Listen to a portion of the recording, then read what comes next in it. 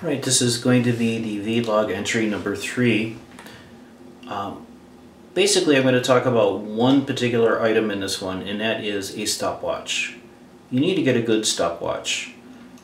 This particular one I like quite a bit. It is an Accusplit AX602 model.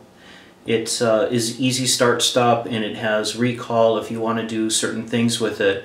But what's nice about this one is it has a 3-stroke mode, so you can press the mode and bring it into 3-stroke mode, and when you do start and stop, it will tell you the number of revolutions of your prop when you count it for F1D. This particular one, why I like this one, is we can keep doing this during the flight of an F1D model.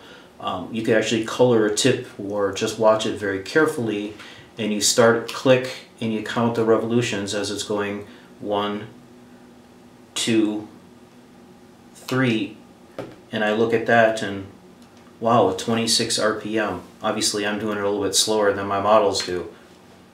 But this particular stopwatch I think works really well, and you can easily switch it in between the modes, and I think it works really well. This is one I would recommend.